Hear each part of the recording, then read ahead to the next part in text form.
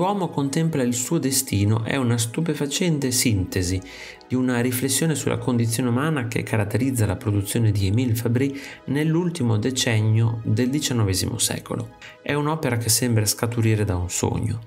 Tale sintesi deve certamente molto alla conoscenza delle opere del pittore norvegese Edvard Munch. In particolare, Fabris è debitore a L'Urlo.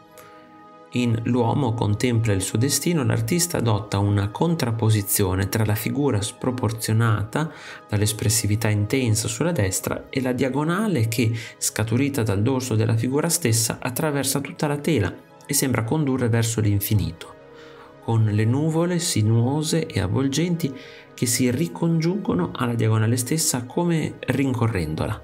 Fabris non fu il primo a raffigurare l'uomo a confronto col proprio destino, un tema che fin dall'antichità aveva ispirato molti artisti, ma la sua interpretazione ha un contenuto di novità, dovuto ad alcune scelte molto personali.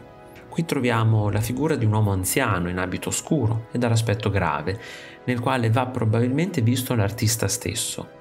La via che il personaggio dovrà percorrere non è rappresentata da una strada che si apre davanti a lui, ma da un sentiero deserto che si snoda da dietro le sue spalle.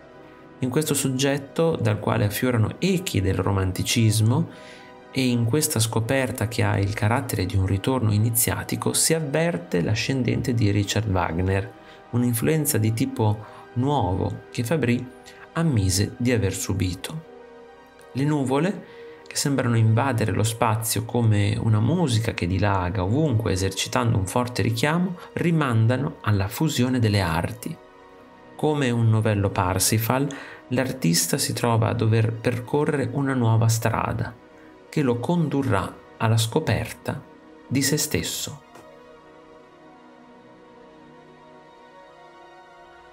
Se ti è piaciuto il video, iscriviti al canale, lascia like e condividilo con i tuoi amici. Ti invito anche a visitare il mio negozio. Un saluto e al prossimo video di Artesplorando.